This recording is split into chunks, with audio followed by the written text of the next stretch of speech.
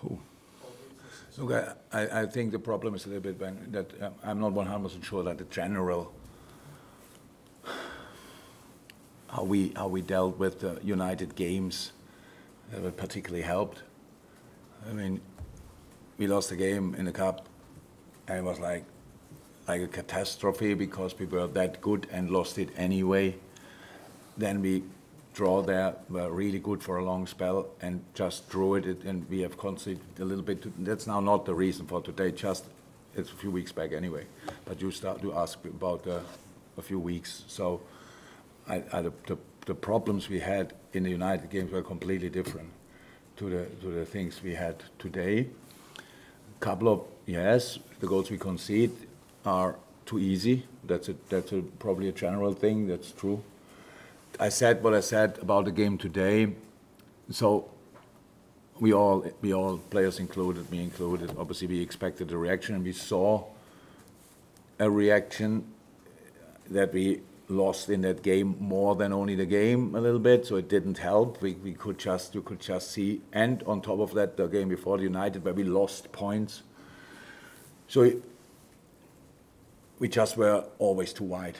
And the goal we concede is now the goal it ends up with as a completely free in the box. That cannot happen. So, but we had other moments where they didn't end up in front of our goal, where we were just not together. So you cannot, let me say like that, if you press with 80%, you better don't. But because that makes no sense then, because we had here and there, I think Curtis was really going for it, following through, stuff like that.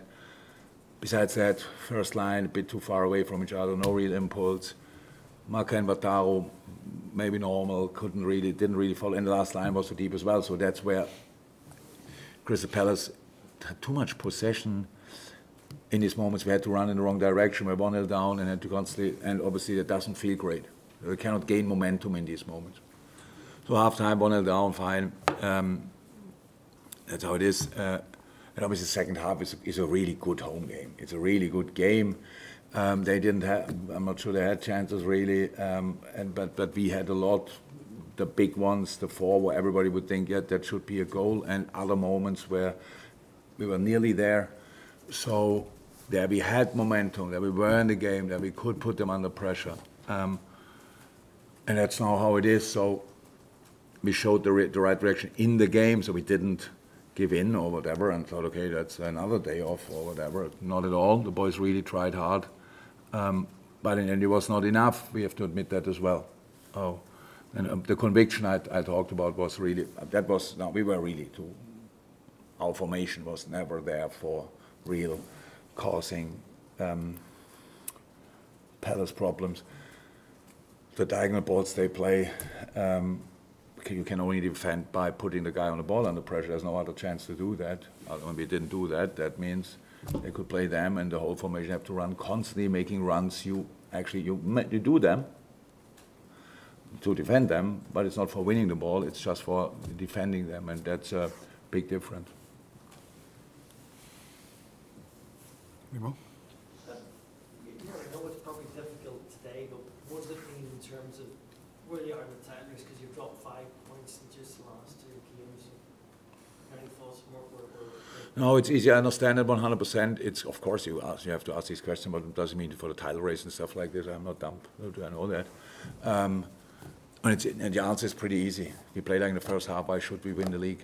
If we play like in the second half, we can win football games. So if we can win football games, then we will see how many we can win, and then we will see what we have to be around when the other guys now struggle, if they struggle. So that's how it is. And for us, obviously, we have to win football games anyway.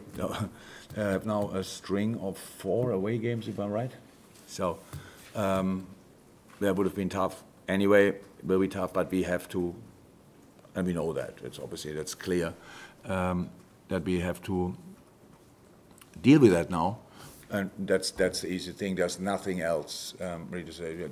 The criticism in these moments is completely fine and absolutely right. It's all about how we deal with it. In the first half, we didn't deal particularly well with the situation, but second half we pulled ourselves together and should have won the game, but we didn't do.